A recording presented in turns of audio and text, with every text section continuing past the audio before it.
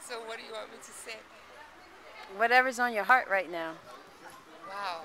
Well, when I heard Chris talk about her past and everything and her dad and stuff, that I see so many parallels in a way.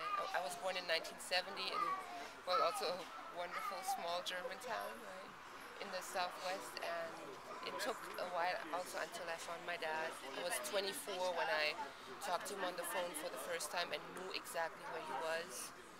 I met him when I was 25, and that was a wonderful, well, wonderful experience and also very exciting because I flew from Frankfurt. I rented a car. I had a hotel room, and then I met him in the south. And while I was trying to find my way to meet him, actually I didn't meet him the first day because I couldn't find my way.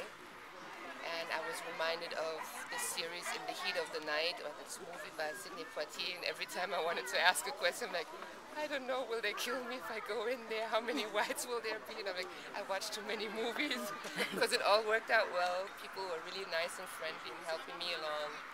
But yeah, so the next day I met my dad, and we just looked at one another and just talked and talked and talked. And like, whoa, now I know where I got those eyes from. Now I know, how much I have in me that's my dad. Not necessarily in me, but just visually. Because I don't really look like my mom. I don't have green eyes. Mm.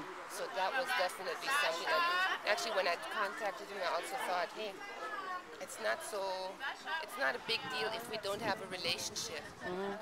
It's just good that I know he exists and where he lives, and maybe see him like this visual, like this recognition in a way, Mm-hmm. and maybe get to know family. And I did find a lot of relatives and stuff, and was accepted by most of them, so it worked out well. But it's not necessarily a story that is repeated here Mm-hmm. in this community. So that's the sad part. I guess that's the That's the what's on end. your heart. Yay!